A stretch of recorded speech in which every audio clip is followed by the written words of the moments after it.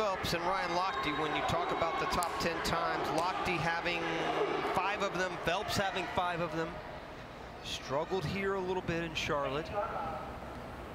But we mentioned it during last night's telecast. This is a training meet for Michael. This is certainly in his road, if you want to call it his comeback road. This is just a matter of swimming through and finding some form of a silver lining in each of these swims. And I still think he needs to put in a pretty good one here. He's got a chance here in the IM and a little bit later on in a B final of the 100 freestyle. I think it would help just to pop a good one. It doesn't have to be really, really fast, but if he can go 158, 159, boy, that would be a game changer, I think, mentally for him. Not that he necessarily has to do that. It's not necessary, but I think it would go a long way as we head into the summer. Remember, Craig, he's not going to Kazan. He will not be on that World Championship team, and so I think he needs that confidence booster as he heads into San Antonio, which is where the USA Swimming Nationals is going to be in August during the Kazan World Championship. Looks very good right now, 55.2. This is the way he needs to swim. He needs to swim a little angry. Well, I was going to say, we heard Katinka Hosszu talk about swimming aggressively. That's when Michael is at his best, when he does the same thing. He is already 3 seconds faster than he was in this morning swim. And that's what it's all about. Be aggressive, be a little angry, be competitive, and that's when he swims fastest.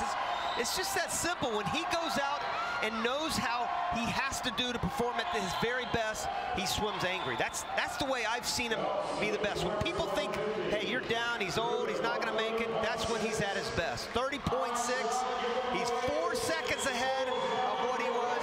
I think breaking 2 minutes would be spectacular here. I'm not sure anybody's going to go much faster in the finals, in the A final. Keep it nice and long here. Go to his legs when he has to. 200. That's what I'm looking for. If he can get under 2 minutes, it would be really good. It's all Michael Phelps in this B final. Perhaps a statement swim for the man who is on the comeback trail. It is 2 minutes, .25. After swimming 2:03.06 in the morning, he comes back almost 3 seconds faster in the evening. Is that, you mentioned a confidence swim, is that enough right there? Well, you know what I like about it? That he shakes his head. He's not happy. Yep. I don't want him to be happy, and he doesn't want to be happy about 200. I think this just keeps him motivated. I think if he goes 157, 158, I think that helps his confidence, but to be able to go 200 and still look very good. The last 50, yeah, he hurt, but he's been hurting a lot sooner than that in earlier races. I mean, in the 200 fly earlier, he was hurting at the 100. So here he didn't end up fading until the last 20, 25 meters.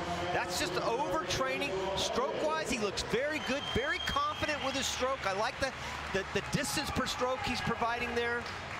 And, you know, it's a good swim. We'll have to see the A final, see if it's faster, but I think that just might hold up. Well, it's a telling time, Rowdy. 2 minutes, .25. If he had done it this morning, that would have been the fastest qualifying time. By a second.